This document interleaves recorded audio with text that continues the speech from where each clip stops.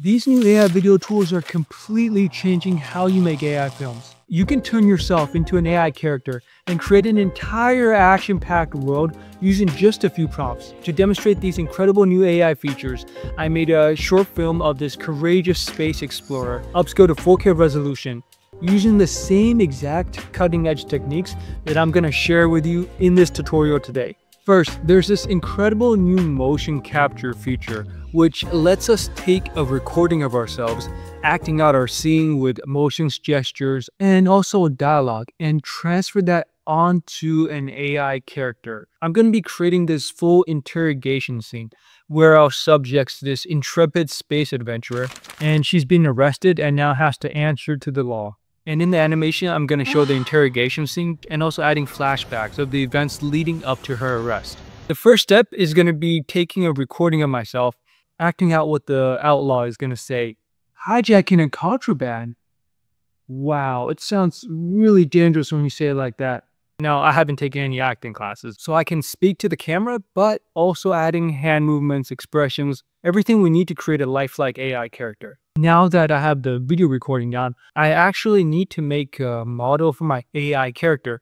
And the good news is, with the newest AI tech, all we need to do this part is a single image of our AI character, and we'll be able to use just a few prompts to put her inside an interrogation room, inside the cockpit of a spacecraft, put her inside a scene with other characters like her trusty space droid.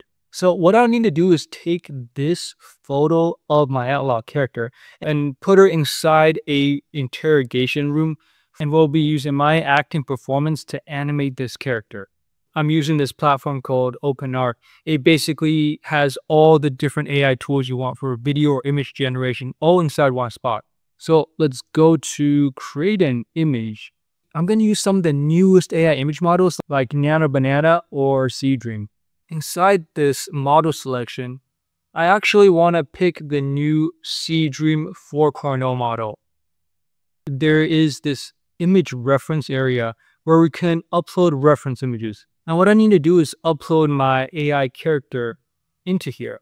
You'll notice in my references folder, I also have this picture I took of myself sitting in the chair, and that's because I want to create an image of my AI character that's sitting in the same pose that I'm sitting in. So we'll actually also drag this photo of myself sitting in the chair onto here. So now I have the two image references of the AI character and also myself sitting in the chair. And inside the prompt, what I'll tell it to do is create a photo inside a film of the blue woman sitting down in the same pose as the man. Put her inside a white interrogation room on a spacecraft, sitting in a futuristic white chair. And I've also got a couple style keywords added here. And then inside the output settings, I need to make sure that the aspect ratio is set to widescreen image. And here's an image that I created of my character. We can take a look and compare it to the original character reference. And yeah, it basically transfers over all the characteristics of my AI character into this new scene that we can start animating. Few options when it comes to AI image models. There's also the Nano Banana model from Google, which also does a really good job. For me personally, I just found that for this specific scene, the image generated by Seedream matches the visual aesthetics I'm going for a bit more closely. I didn't really like the images created by Nano Banana, but I always test out both. So now that I have the images generated for my AI characters, it's time to animate these into a talking AI actor. And we'll be using the brand new One Character Animation tool to do this. So I've logged into One's website and I'm on the home page. What we can do is find the avatar generation feature. Now, this is going to have a couple of different options. We'll be using Photo Animate, where I'll be taking that recording of myself and transferring the movements onto my AI character.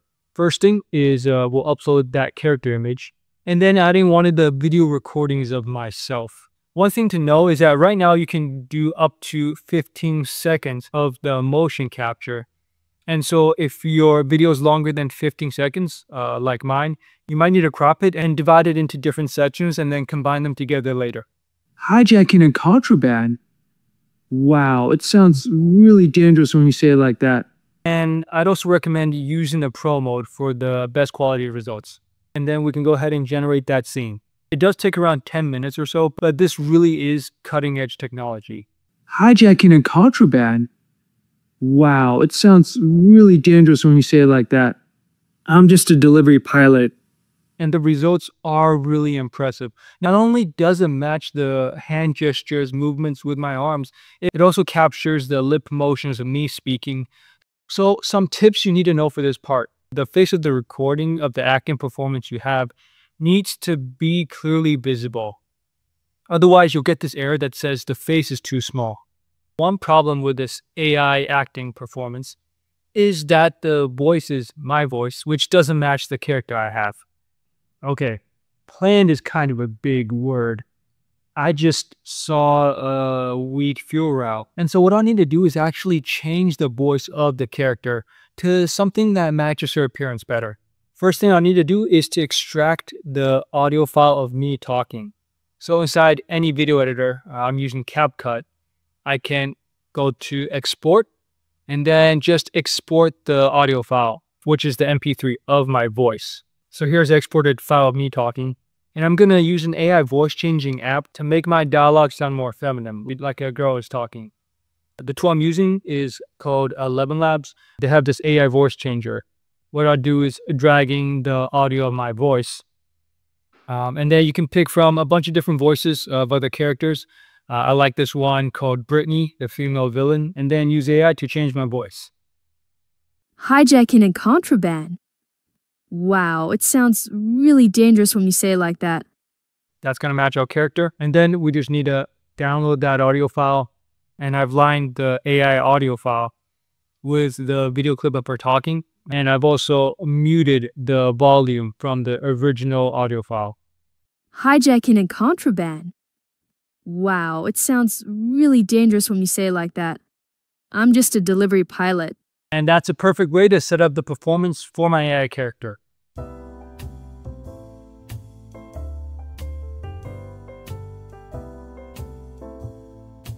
If this entire process of creating the AI acting and dialogue sounds a little complicated to you, don't worry, we can also just use a much simpler lip syncing tool where you won't need a video recording of you acting out the scene. All you'll need is an audio recording and we can make the AI character talk. So in the video tab on OpenArt, if I go to lip sync video, I can actually animate an image of my character talking with just a single audio file. So first thing is to upload a character image. And then I'll need adding an audio file. So I'll just take the ones that I already created using 11 Labs. So I have the image of my character, the audio file, and now there's a bunch of different lip sync models we can choose from. So there's the OpenArt lip sync native to this platform. There's OmniHuman, Hydra. These are the three that you're going to pick from when lip syncing an image. And we can take a look at some of the results. Here's what the OpenArt lip sync model creates. Well, if I told you that, you'd take it for yourself, wouldn't you? Let's just say it's somewhere out there. Faster than anything you've got in your fleet. So it's got a little bit of body motions, body language in there. The lip sync part of her talking, that looks pretty good. Although you'll see that it's not quite as expressive as if you use an acting performance of me, moving my arms around and stuff like that. We can also take a look at how the OmniHuman model does. Well, if I told you that, you'd take it for yourself, wouldn't you? Let's just say it's somewhere out there. Faster than anything you've got in your fleet. I'd say the main things you'll notice when using AI lip sync is that sometimes it feels a little overdone. Like her head movements and her mouth motions are a little bit too exaggerated for the audio file. Also, there's a little bit of herky-jerky movements in the head and shoulder area. Here's a look at the Hydra model. Well, if I told you that, you'd take it for yourself, wouldn't you? Let's just say it's somewhere out there. Faster than anything you've got in your fleet. I call this the bobblehead effect, where the head kind of bobbles up and down, sometimes a little bit unnaturally. But still, this is a much faster and simpler way of animating your character speaking than taking a recording of yourself acting out a scene.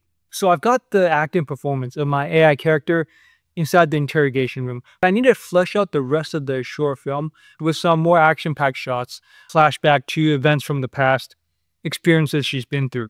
And I want to create an entire world of her with other characters.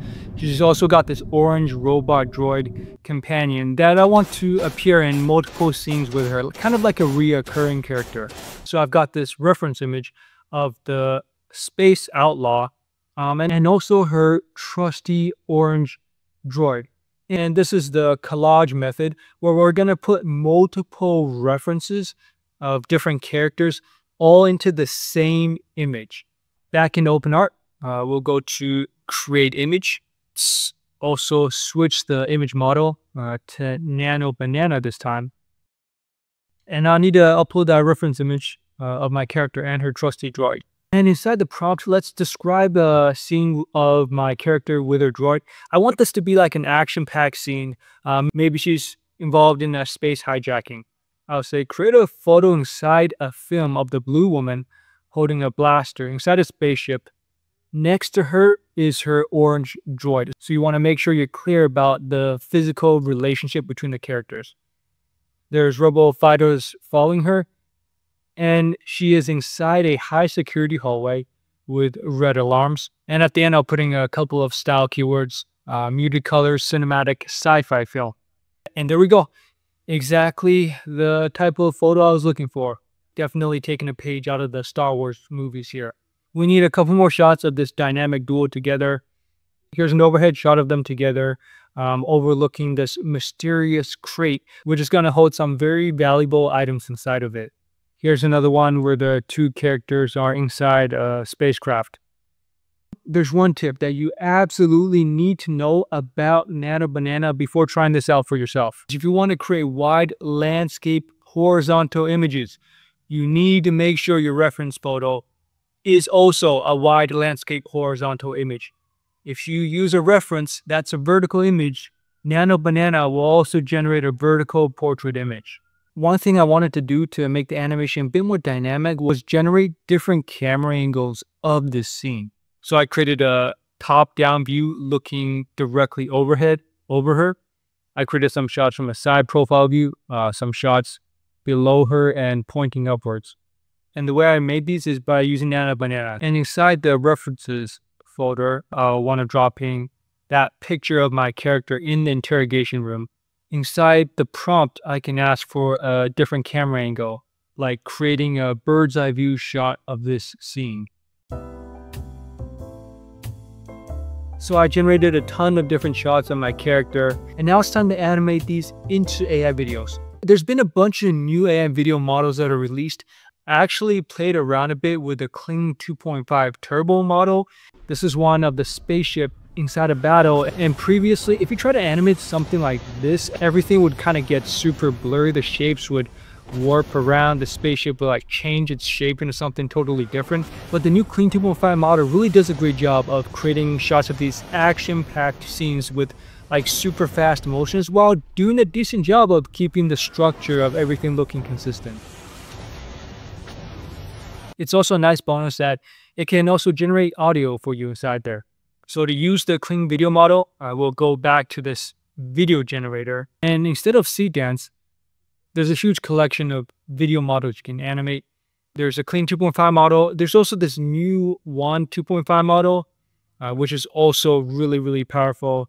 Veo 3, the usual suspects. But I actually really want to show you how the Kling 2.5 model does. And so I'll put in this picture of the space battle. And let's try to create a super action-packed scene. So I'll tell it to follow the spacecraft flying through a space battle in a sci-fi film. I also want to turn on the sound generation. Okay, let's also make this a 10-second video actually, just for good measure. As far as space battles goes, this is pretty much like the highest quality you can get when you're using AI. There's the sounds, the explosions. This is really good stuff. When you're making AI videos, the results aren't going to be exactly the same every time you create it. So Here's a side-by-side of two different videos I generated using the same exact method. On the left is a much better generation I was able to get. On the right, you'll see another generation where the spaceship kind of deforms a bit and changes its shape halfway through. There's a little bit of blurring. So sometimes you will need to generate the same exact shot a few different times to get the best results. For a lot of these, using image to video is going to give you the best results. So for example, I have this corridor scene of her walking through the spaceship during the hijacking. And I have them firing their laser blasters, walking down the hallway. And I generated this using Kling. I also tried animating this scene using the wand animate feature where I had this driving performance of me, aiming the weapon around the hallway. And Animate doesn't quite do as good of a job. Her eyes look a little bit weird. And the background's also pretty blurry. For a lot of these, if you want like a lot of movements, especially if the character's like moving forwards and backwards a lot, using an image to video model like Kling 2.5 will give you probably the best results. If you want to squeeze that last little bit of extra quality out of your AI videos, there is also a video upscaling tool inside OpenArt. The upscaler they're using is the Topaz AI upscaler. Topaz is pretty much the best AI video upscaler available out there. So we can upload a video that I generated. This is just going to be one of her flying through a space battle.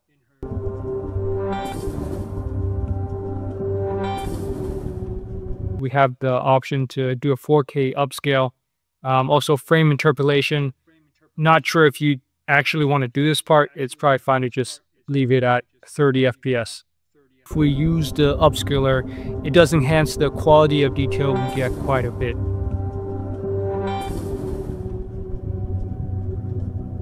So we have the acting performance of my AI character. We have the flashback scenes of her inside a dynamic space battle. Let's see what it looks like when everything gets put together into a completed short film. You're charged with interstellar hijacking, moving contraband through restricted sectors, punishable with 200 cycles in zero-contact containment. What do you think of that? Hijacking and contraband? Wow, it sounds really dangerous when you say it like that. I'm just a delivery pilot, and sometimes my delivery route goes through a few star zones. But it's not like I'm doing it on purpose. Tell me about the fuel run. You planned it, didn't you? Okay, planned is kind of a big word. I just saw a wheat fuel route that was running light on guards, so I thought I'd take a little for myself. Some other people heard, and they joined in. Don't blame me for pointing the way to the fuel. And the solar ship you smuggled, worth 10 million credits. Where is it?